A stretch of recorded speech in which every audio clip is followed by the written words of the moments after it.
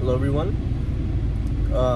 It is 12:30 a.m. on a Friday, and what's it called?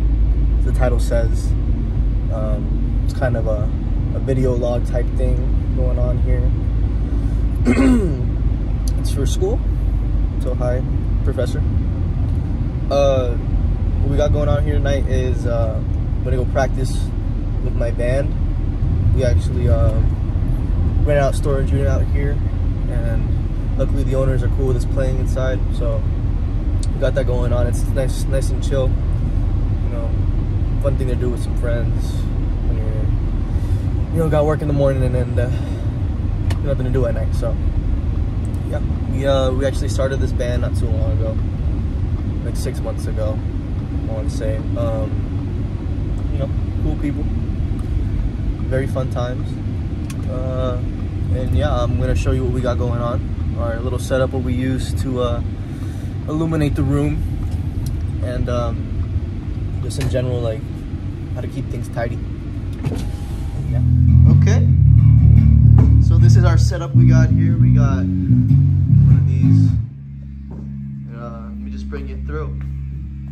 So we have a mic here. I'm not sure the brand either. Same with this wire, but I was just told to buy it. Guitar set. And this connects to our lovely JBL. We have a, what's it called, monitor system. It's amazing. Sounds great. You can adjust the back here. We also have these earplugs. You will need them. They're very loud. It's very loud. And then here, starting with the guitar, we have my beloved OCD full tone. It's connected to either my baby Lucy here, or this guitar as well. And today I can't use it because it just broke the string. And we have that connected to a Line 6 Spider.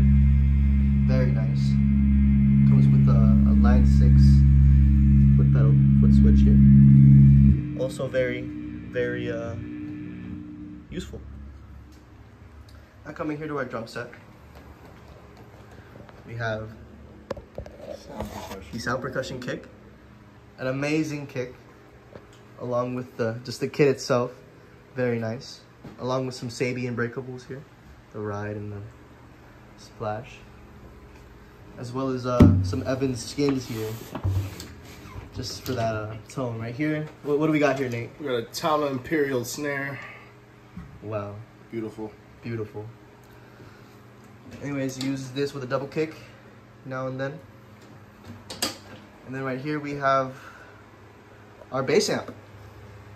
It goes up to almost 300 watts. Richard spent a lot of money on it. 500 watts, sorry, correction.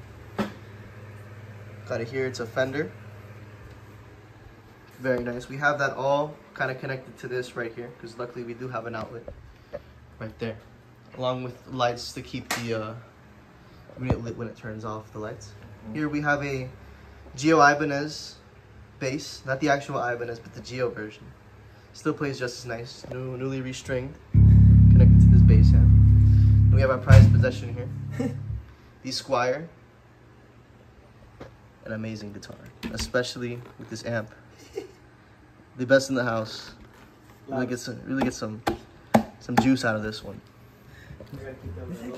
It gets pretty loud, yeah. I can't even.